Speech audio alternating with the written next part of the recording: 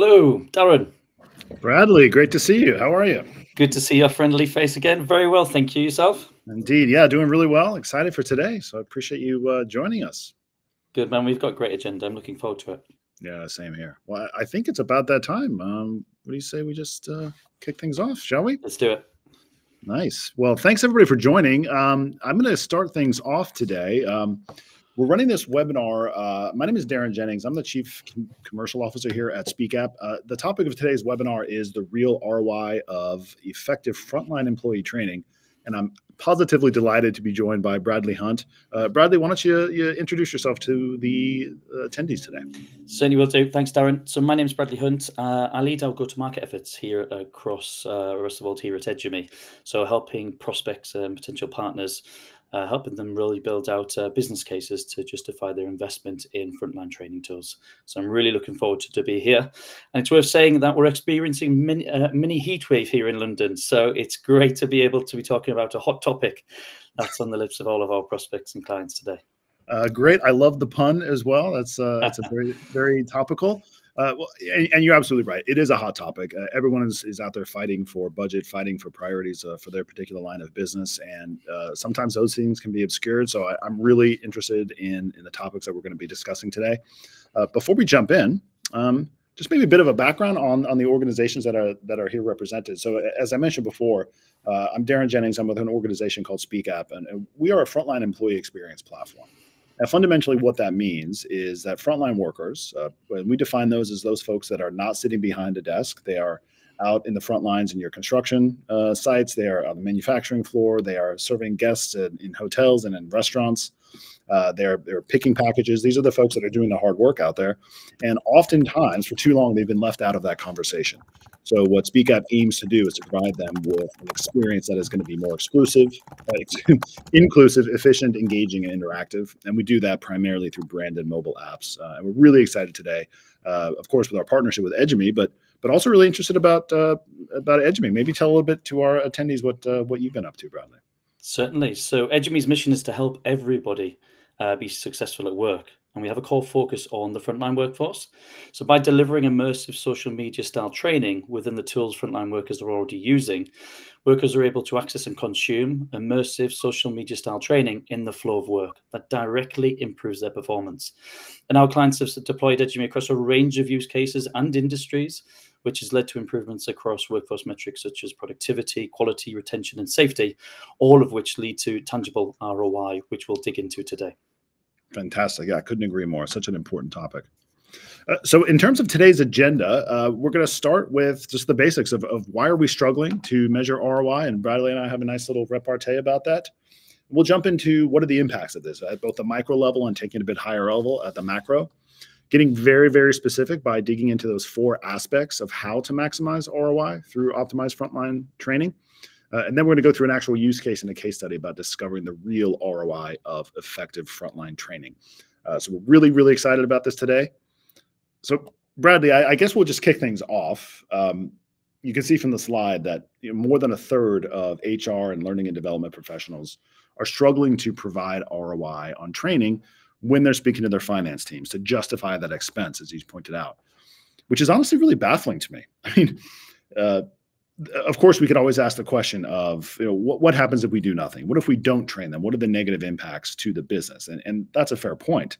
But it really should be easier to prove ROI on training to the finance team so we can actually continue to fight and get the budget that we need to provide better outcomes for our business and for the business, the people that we serve. So in your mind, Bradley, what do you think? Well, why are we struggling? Well, that's where we're here to help, and you're absolutely right. So measuring ROI, it's a common problem faced with prospects we speak to. And if we move to the next slide, Darren, there's 3 common challenges that we see time and time again when measuring training ROI. So the first one is we have no training data. This is often because in-person training is the only training modality being used. And for the record, we aren't anti-in-person training whatsoever. It's actually a vital part of any training program. However, if you're doing everything offline, you're very much in the dark because the data is untrackable, right? So what you can't measure, you can't act on. So challenge number 1 is not being able to log any data whatsoever. The second challenge is data is often siloed or incomplete, and they're actually missing pieces of information. And this problem tends to be because not much consideration has been given to the systems being used. And instead of having them speak to each other and work in tandem, which might seem obvious, such as combining shift scheduling and employee engagement tools with training, these are all separate softwares living in different places, and they might not even be accessible to employees on the same devices. So from an admin perspective, your data now exists everywhere, and the time investment in crunching and combining these disparate data sets is huge, especially for one L&D, one-person L&D teams. And then finally, obviously, the key reason why we're here to speak is they don't know how to map training impact to business KPIs. So things are being measured, but there's never been a process involving other stakeholders to strategically align training impact to business objectives. You might even not really be sure what the downstream impact of increasing your training engagement or completion rate would be. And challenge 3, I guess, is exasperated by the fact that business KPIs are so unique and variable, right? Particularly by industry. For example, we hear time and time again in retail that it's sales that they're looking to increase, whereas in hospitality, that might be health and safety and compliance. And then in manufacturing, we often see plays towards efficiency as well. So on slide 8, this obviously leads to both some consequences, but for both employees and the business.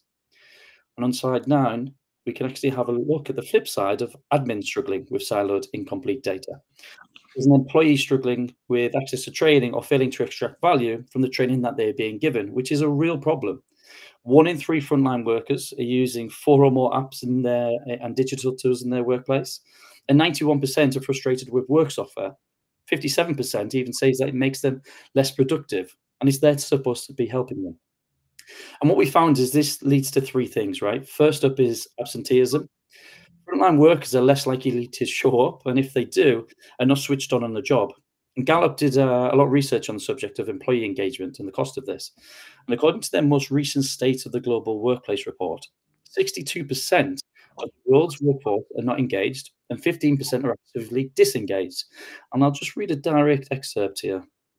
Engaged employees are the engine that moves your organization forward on every level. Teams scoring in the top quartile on employment engagement saw the following benefits: 10% high customer loyalty, 23% higher profitability, 18% higher productivity in sales, and 18% lower turnover.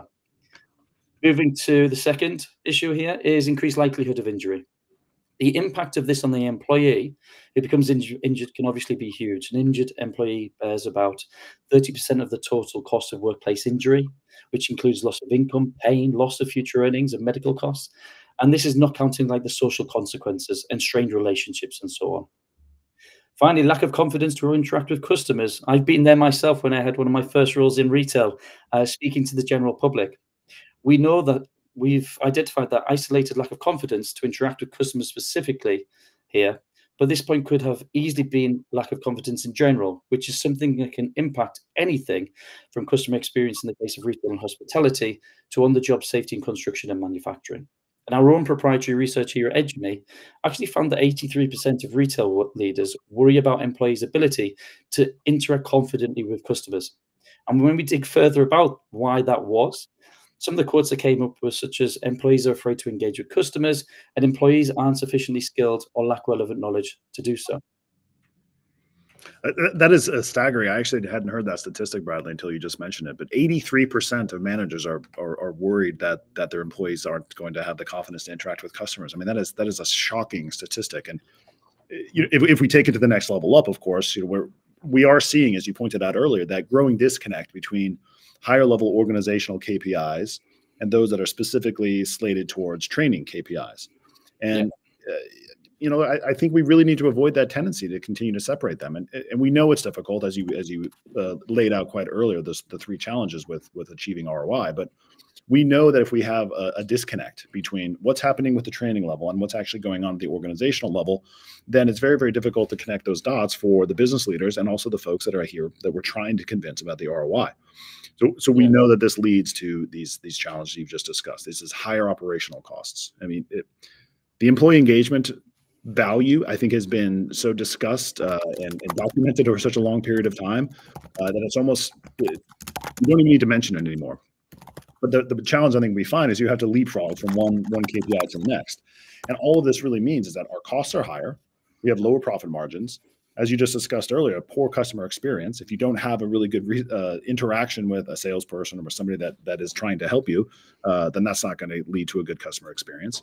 And it challenges that long-term sustainability when you think about people that aren't really skilled in their jobs, or they don't have the resources they need to feel competent and confident in their jobs, then they're not going to stay at the organization very long, and you're going to lack that succession, and so that additional people can come in and continue to serve the bigger picture of the organization. Totally. And actually, when I first read that, the percentage, 83% of retail leaders worry about employees' ability to interact confidently with customers, it takes you back to the second pain that we mentioned about data being siloed and difficult to find, or indeed having a total lack of data. You know, if you could see that somebody had taken an assessment and scored 100% or 90%, I'm sure that would give retail leaders a little bit more confidence. 100%. And to the point we're just making on this slide now, Bradley, is that improves overall employee experience, doesn't it? Yeah. And I take this I hear this a lot. And, think about your own experience in your career. Nobody wants to come in and be mediocre at their work. Yeah. Nobody wants to not feel that they have the training and the competency and the competence to do well.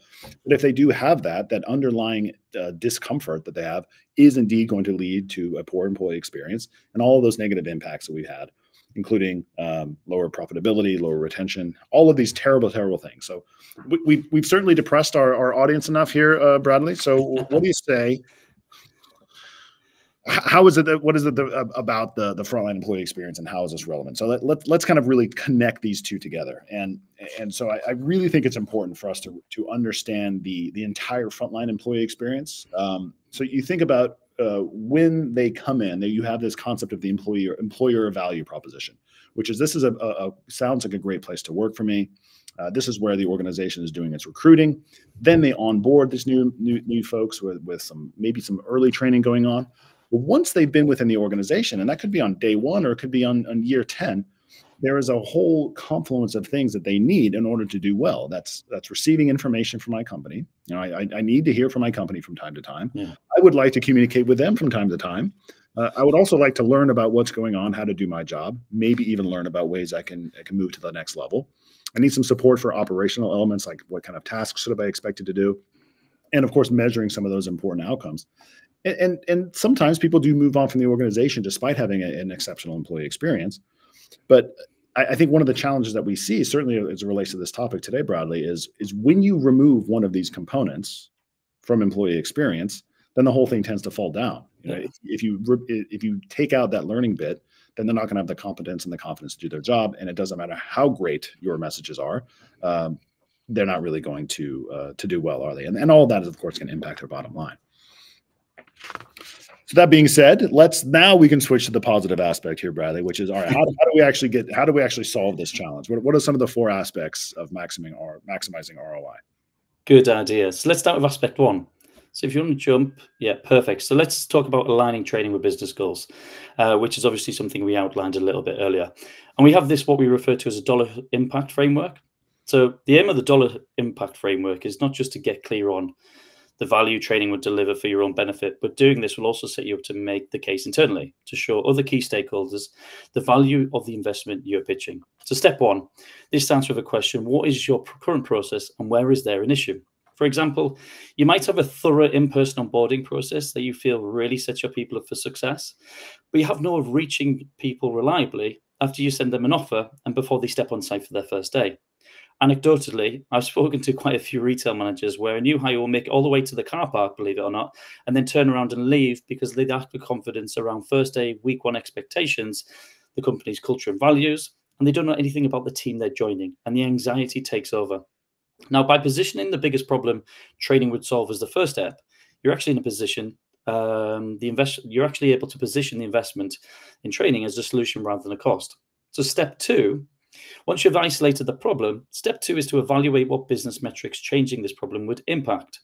So the easiest way to map business metrics is to look at what metrics you already measure as a company and how do they ladder up to your departmental or company OKRs, taking the new hires, not showing up for their trial or first shift. The metrics impacted could be no-show rates and obviously customer reviews.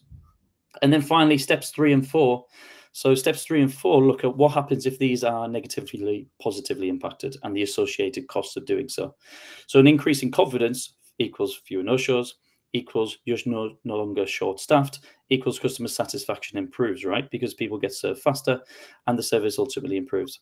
This leads to more repeat customers, higher spend per customer, greater customer loyalty.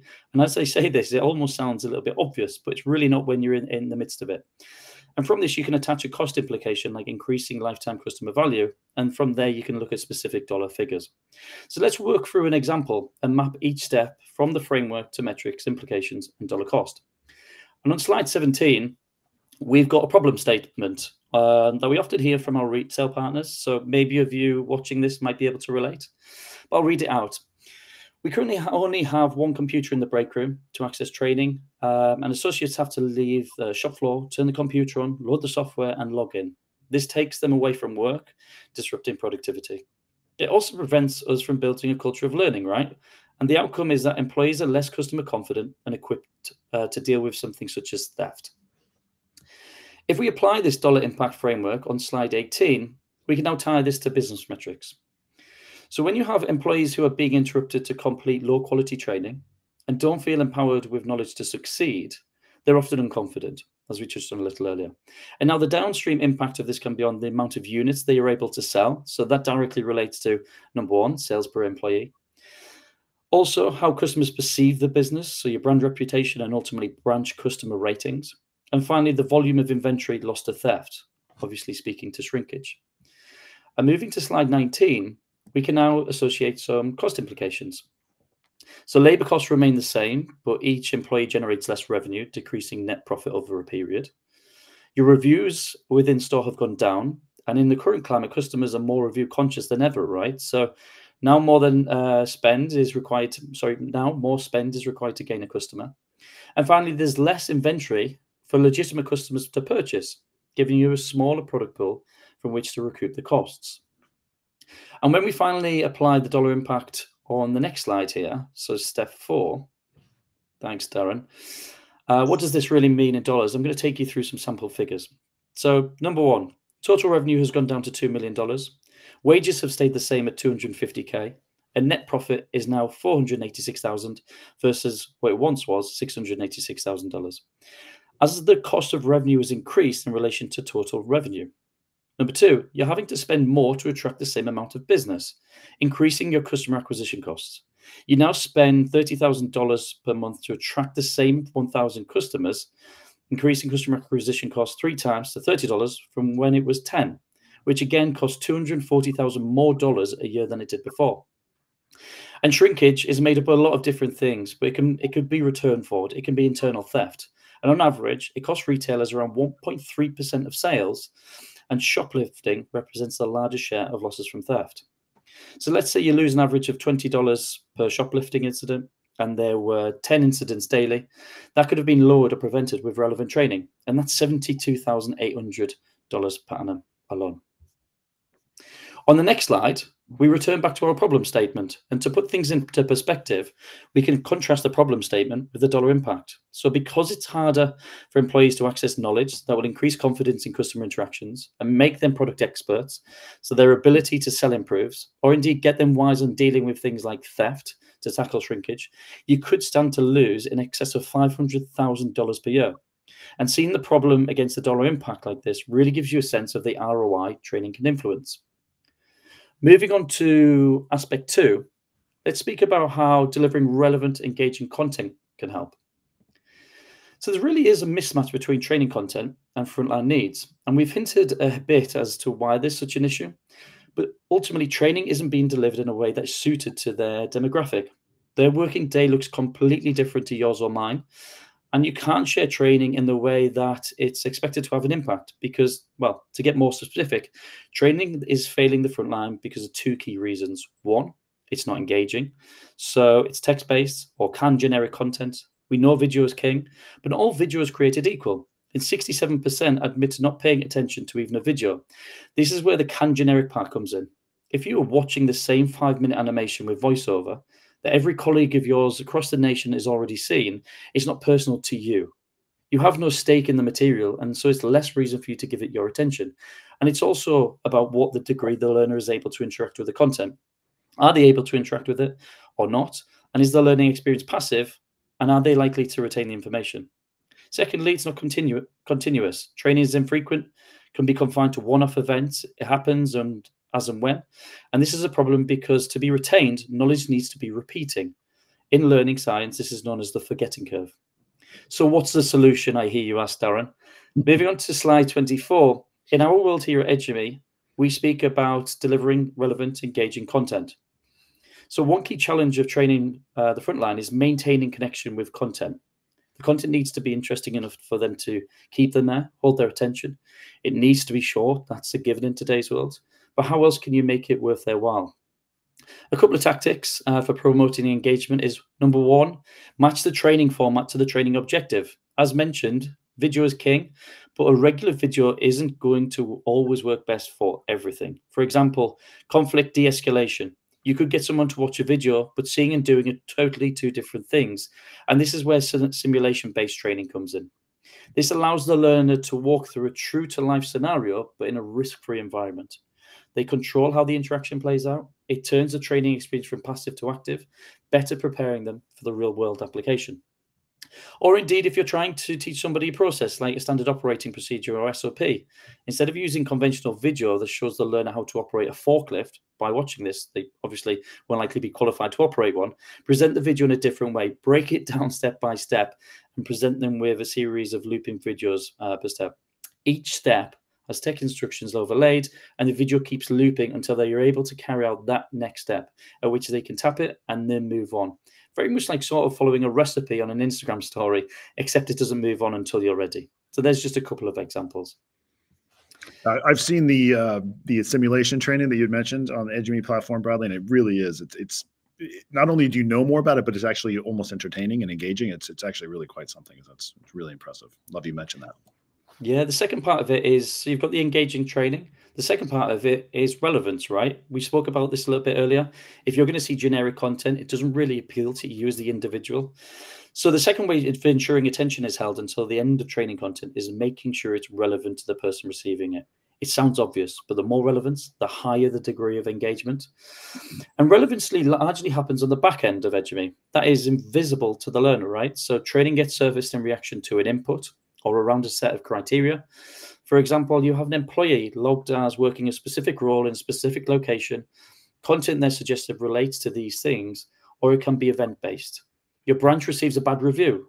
Employee receives reactive training around this. And we support this with a feature called Smart Teams at eduMe that allows administrators to give people access to training that is meaningful to them based upon their unique attributes. And this is the idea of delivering training in the flow of work. Completely agree. I think this is one of the most exciting elements of eduMe that really caught Speakap's attention. We started discussing this partnership is because relevance of information for the frontline is so vital, and we approach it very, very similarly in terms of having very targeted, hyper-targeted training, but also content for them. For sure. Which kind of takes me onto the topic that I wish to address now, which is really it's more conceptual about really meeting employees where they are. I mean, so far we've talked about great content, engaging content, having relevance. That's all really, really important. But let's be fair. When we're talking about frontline workers in particular, there's often this desert of information, or desert of access to information. You described a scenario early on in your dollar framework about, well, there's a shared computer. The associates have to go in, log in, load up the software, and do what they want. But if they're not having access to information on their terms and a device that they have with them all the time, then the best content in the world, the most relevant content in the world, is not really going to be useful for them because they don't really have a convenient way of accessing it. And as you can see from our lovely GIF here, it is frankly overwhelming. Great choice. Thank you very much. So I think that first step is we want to leverage the tools that we need. And where we at Speakap specialize in is being that first stop destination for everything that your frontline worker needs in order to access information, comms, training, pay slips, and so forth. So we really want to bridge that gap between training delivery and frontline needs by just meeting where they are on the tools that they're using every day. So the concept behind this, of course, is having a single source of information, so in place for everything they need. So we know that they're going to come in and they utilize their Speakap application to access their pay slip or access their shift schedule, receive information from the manager about update. All of these things can be latticed together in a very easy and seamless way so that we can promote this content to them. And I was thinking about this earlier. If you consider that 75% of you who are presumably on this webinar today have mentioned that you struggle to schedule training, as Bradley, as you mentioned before, about the fact that it's sort of ad hoc and it's inconsistent, or it's disparate, or worse, it's canned content. But if you can allow them to access information when it works for them and on their terms and on the device that they prefer, without impacting the quality of that training itself, I mean, now you really are starting to build a magical experience and the power of a truly integrated platform. Of course, we want to make sure that this is a seamless workflow. And this is where I think Speak really does quite a nice job, is layering in those training opportunities alongside the other information that they are constantly receiving. So they might receive a message from their manager about something going on at the shift today, or they might receive a task that they have to complete. And while they're completing that workflow, they can see there's an opportunity to actually complete that training.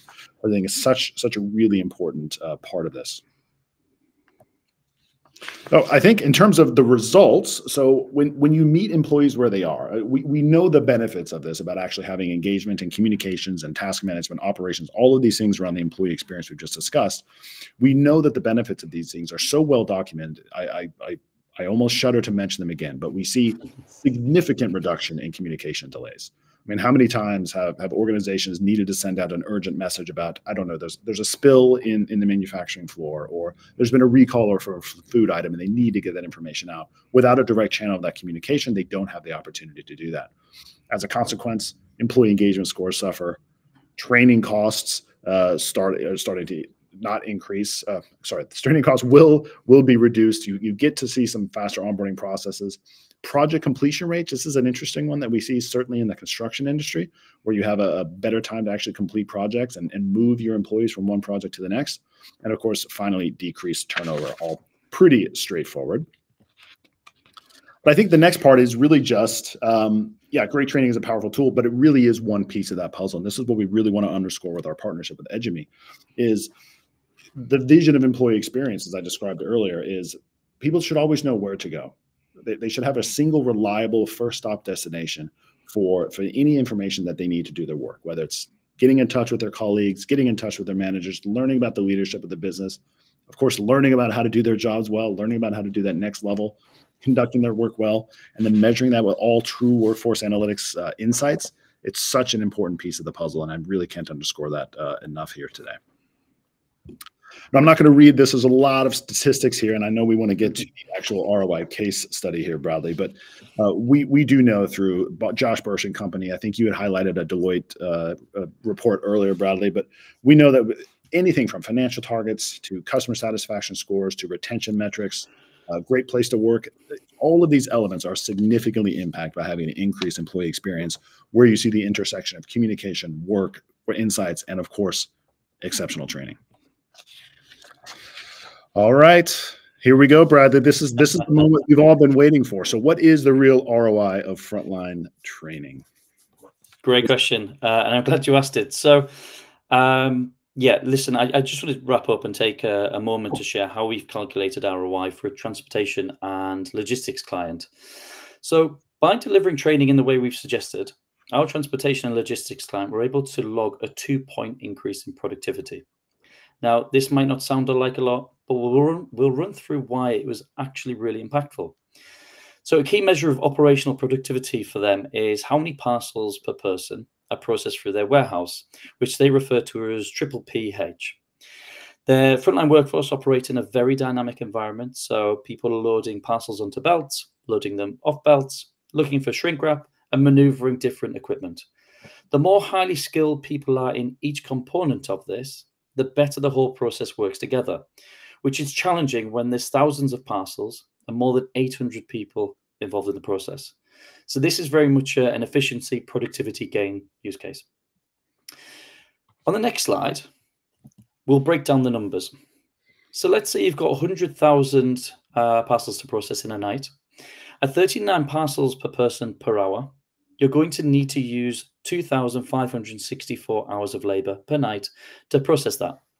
Now, if you can move the dial on productivity up by 2 to 41, your labor requirement drops to 2,439. So in one night, you've saved 125 hours of labor. That doesn't sound very much in isolation, but if you times that by the number of operating nights a year, which for this client is 252, then you've saved 31,500 hours over the course of the year. And it scales with parcel volume, right? So let's say we were processing 300,000 parcels per night whilst being delivered. What you save by the same calculation ends up being 94,500 labor hours. So for this client, this ended up translating to almost $130,000 saving on a monthly basis, all from a 2-point productivity increase. And that's a success story we're particularly proud of. You can find it on our website, on our social media channels as well. But I thought it was apt to wrap up because it is quite a success story. It's actually astonishing. I remember we were discussing this when we were preparing for today's session, and just thinking that, yeah, so two parcel per hour increase. It's probably not even noticeable by the people that are actually doing that work. But of course, as you scale onto it, it's significant. But what it struck me as well is that is actual productivity efficiency that can be 100% captured by the business. Yeah. And that's not always the case. You know, there could be some more nebulous concepts around productivity or ROI and various things. But when you're looking at 31,500 labor hours that are recaptured per year, I mean, that is actually recaptured by the business. So that is actually a true ROI that the business can reap. And those savings are there to be repurposed, right? But you're absolutely right. When you're looking at a 2-point productivity increase in isolation as a line manager looking as an individual, it's very difficult to buy into the big picture. But if you extrapolate that across the company's operations and times it by the daily hours or the days in operation over the course of the year, it soon adds up. I completely agree. Well, that was such a great use case. I think we're almost towards the end of our session today, Bradley. So I know we're just past the half an hour. So let's just recap for a moment. So I think to summarize your particular talking points today is the 4 aspects of maximizing ROI through optimized frontline training.